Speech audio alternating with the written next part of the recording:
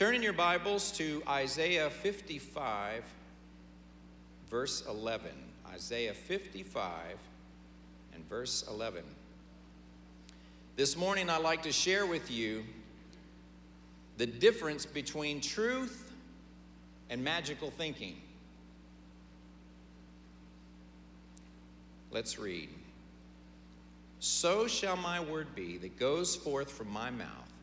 It shall not return to me void, but it shall accomplish what I please, and it shall prosper in the thing for which I sent it. Let's pray. Father, we thank you for what you're doing among the people of our congregation. And we ask you to help every one of us to clearly understand the power of your truth. In Jesus' name. Amen.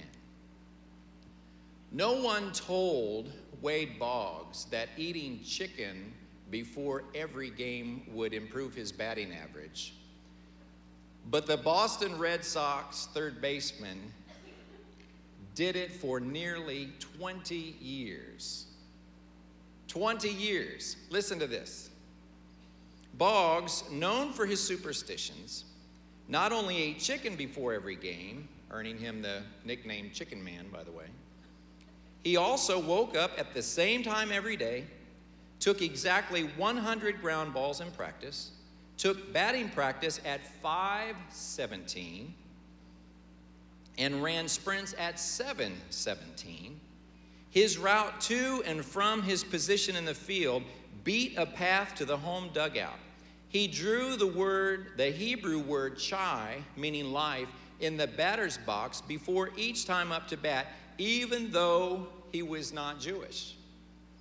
So you may call Wade Boggs a superstitious person, but in reality, he was consumed with what is known as magical thinking. Now, this is a concept I really want you to get this morning. Magical thinking. Understand the difference between magical thinking and truth. Let me give you the definition. Magical thinking is an illogical thought, and illogical is the key word there. An illogical thought pattern, and often involves linking actions or events that could not possibly be related to each other. So basically, magical thinking is a lie. It's buying into an untruth, a lie. For instance, you may believe that simply being kind to someone will keep you from getting caught for stealing supplies from the office. Isn't that funny how our brain works? I know I've done something wrong, but I have this magical thought that if I do enough good to overcome it, I won't get caught. That's magical thinking. Here's another example of magical thinking. John and Susie earn a combined monthly income of $5,000. But because they have no budget and have no clue where their money is going, they spend $5,250 a month, causing them to become delinquent on many bills and overextended on credit card debt. So coming to their wits' end, John and Susie cry out to God and ask him to fix their finances. Upon saying amen, they return to the same irresponsible behavior. Now you might be thinking, wait a minute, Paul, wait a minute. They prayed. They went to God, but they prayed in error. Listen, this is something worth writing down. Satan is a master at turning effective Christian exhortations into ineffective religious rituals. Let me say it again. Satan is a master at turning effective Christian exhortations, the things that we say around church all the time, we hear them, we come to church, they become little cliches, we're quick to say them, and they have great meaning and they're true, but Satan can take those and turn them into ineffective religious rituals, or you could say into magical thinking.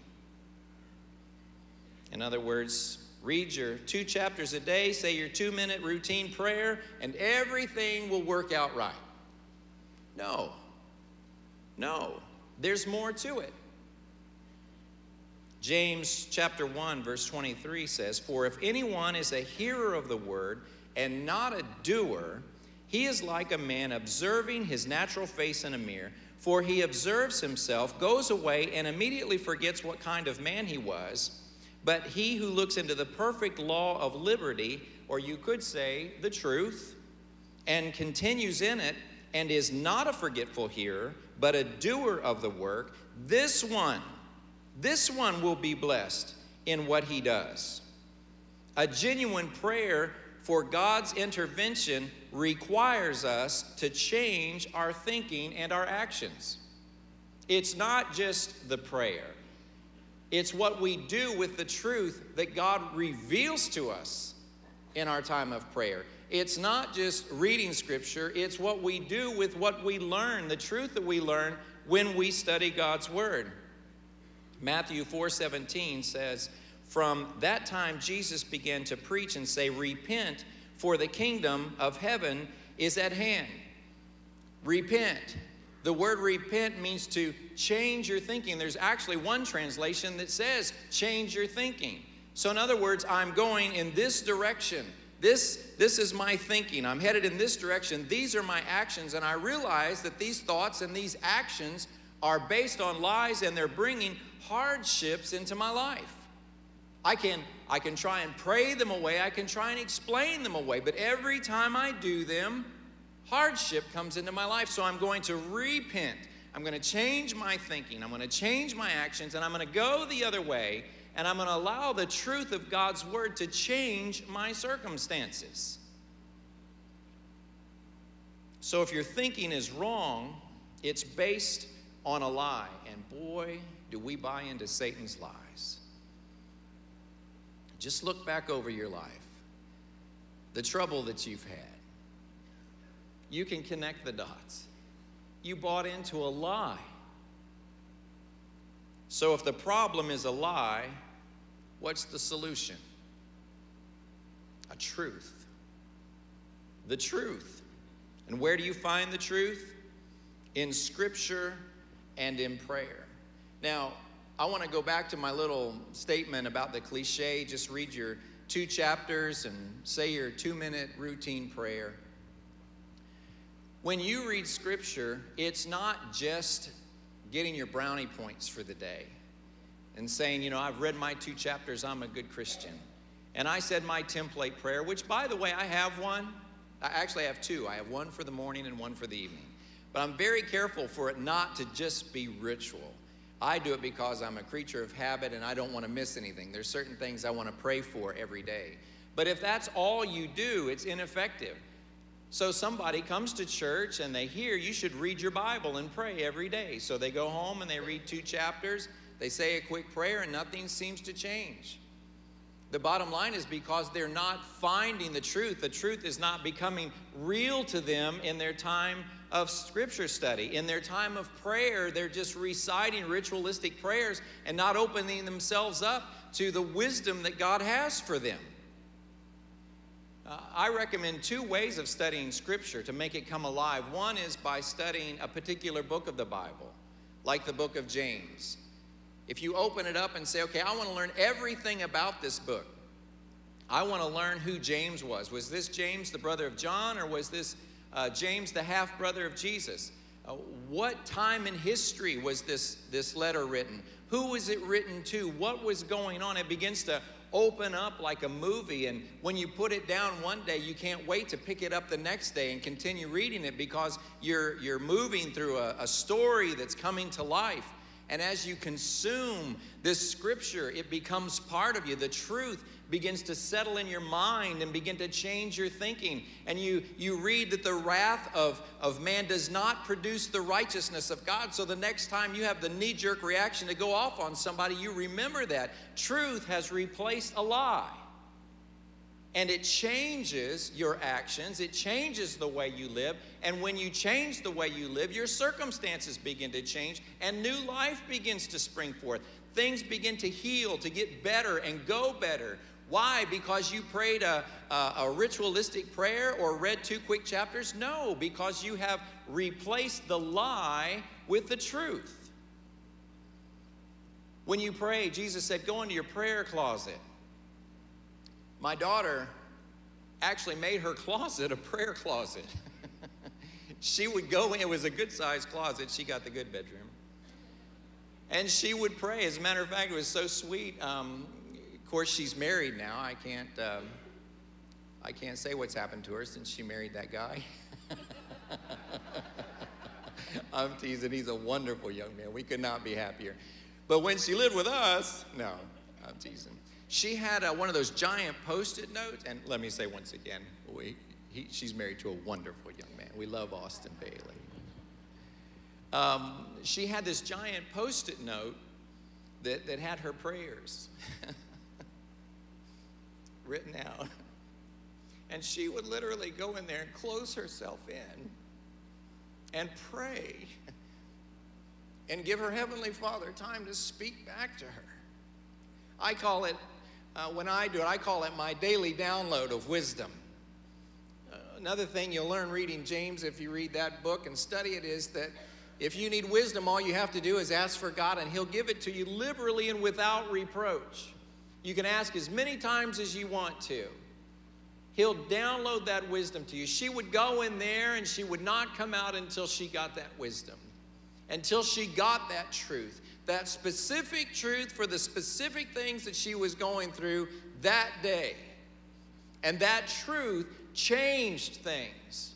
When you get God's truth, it changes your circumstances. Now, somebody might think, isn't prayer magical thinking? No, it's not. Faith is the substance of things hoped for, the evidence of things not seen. Doesn't that sound kind of like magical thinking? A little. Is it? No. Why? Because faith is in line with and based on God's Word, on God's truth. The problem is, too many of us don't take the time to go into our prayer closet and hear God's Word.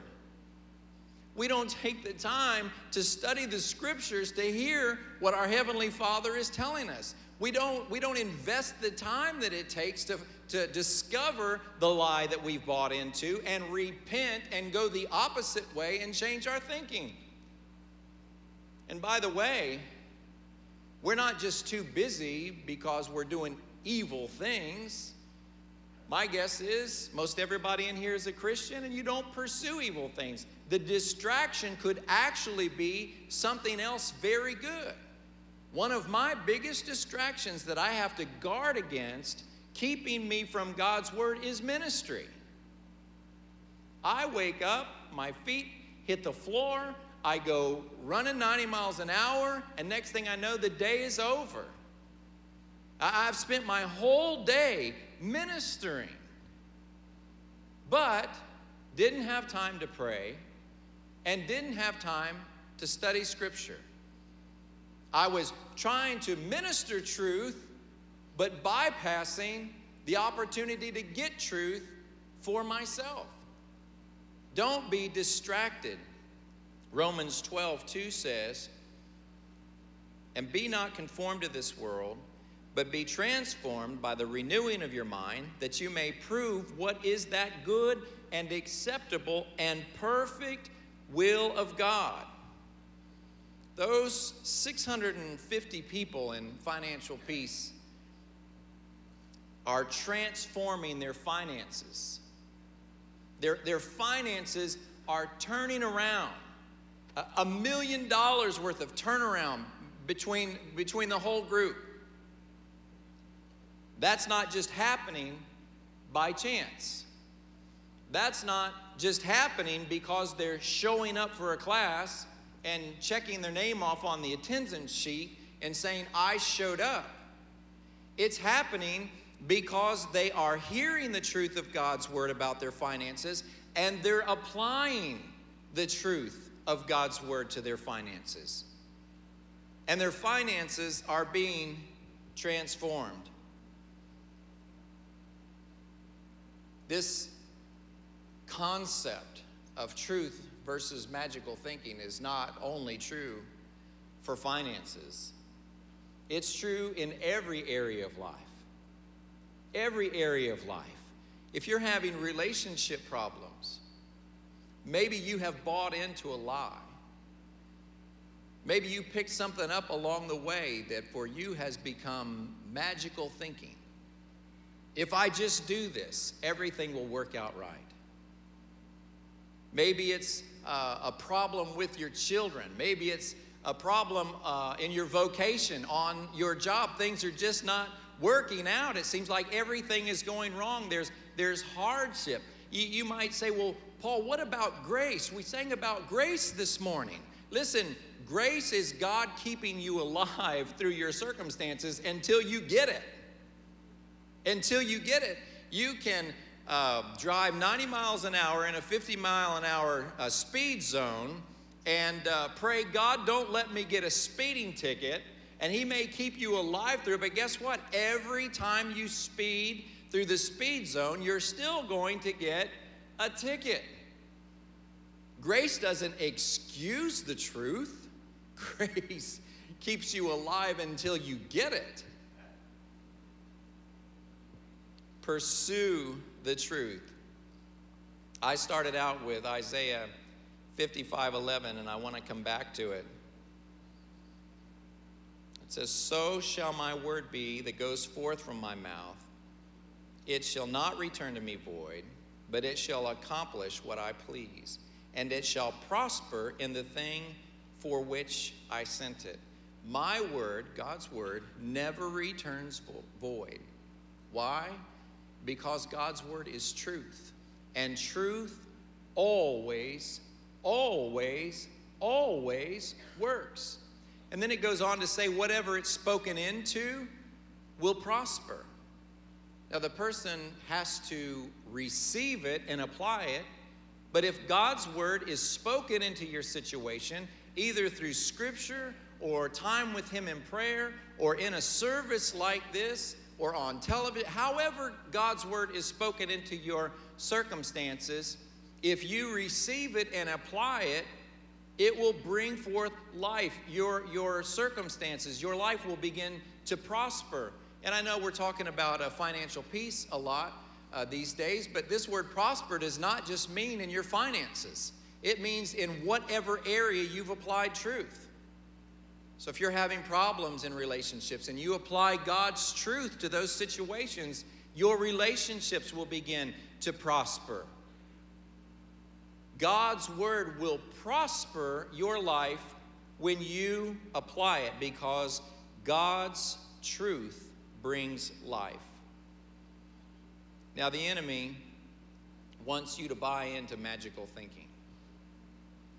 He would absolutely love for you to continue in your wrong thinking and think that if you eat chicken before every game, your batting average will go up.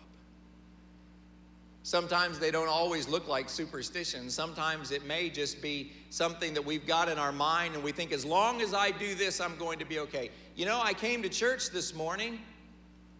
I know I've made havoc of my life all week, but I came to church this morning, so God must be okay with me. Everything's going to go good now because I went to church this morning. Well, I'm glad you're in church this morning. But you have to apply the truth that you learned in church this morning before your life will prosper. The enemy wants you to buy into magical thinking. Your heavenly Father wants you to buy in to truth. So, here's today's memory verse. It's probably been a while since you've had a memory verse. Proverbs 23:23. Easy to remember. Proverbs 23:23.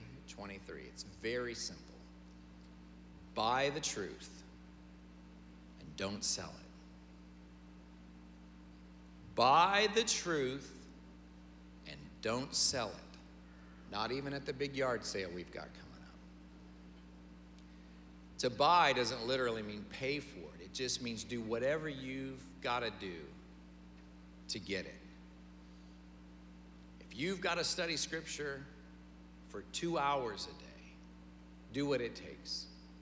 If you've got to go in your prayer closet for hours to get the answers that you need, do it. Do whatever it takes to get the truth. And when you get the truth, don't sell it. Don't sell out to the enemy. When the temptation comes to sell out and go back to the lie, to go back to magical thinking, don't sell out to the enemy. Buy the truth and don't sell it. I'm going to pray and dismiss you, but I want to invite you after that prayer. If you desire truth and you want this to be the day that you begin to pursue it, maybe you don't even know Jesus as your Lord and Savior. You're not even connected to the truth. You don't have to go another day. You don't have to continue to go through hardships without the truth. Today can be the day that you're connected. So I want to encourage you to come to the front, and I want to ask pastors and elders in the church to be watchful, to pray with anyone that comes. This can be the day. Even if you're a Christian and you have tried but you haven't been connecting, this can be the day that you connect with truth. Buy truth and don't sell it. Let's pray. Father, help us to discern the difference between magical thinking and truth.